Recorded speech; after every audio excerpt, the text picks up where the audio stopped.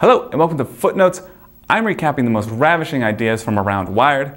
Today we're talking about the greatest dinosaur rivalry since a Stegosaurus told a Velociraptor that her nails looked like Underwire reported on the announcement of a new movie about the bitter feud between real-life paleontologist Othniel Marsh, played by James Gandolfini, and the hilariously named Edward Drinker Cope, played by Steve Carell.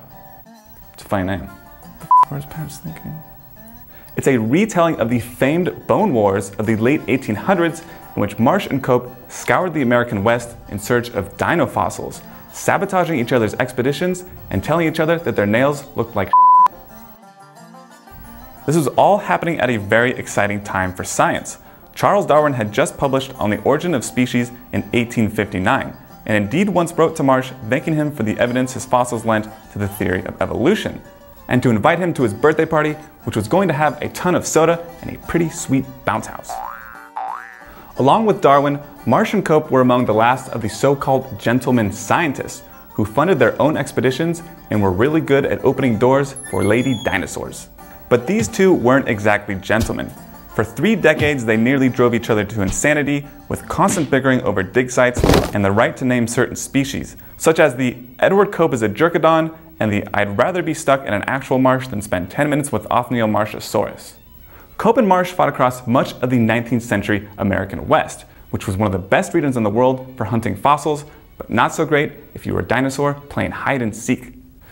The duo's success here was due in large part to the lack of vegetation and the hilly terrain that at one point had bones poking out of cliff faces, as if to say, I'm uncomfortable, dig me out of here, only it'd be in whatever language dinosaurs spoke. The rivals had actually once been besties, but that all changed when Marsh visited one of Cope's early dig sites in New Jersey and bribed all the workers to send all of the fossils to his lab instead. Then he went to the shore to get a tan and a venereal disease.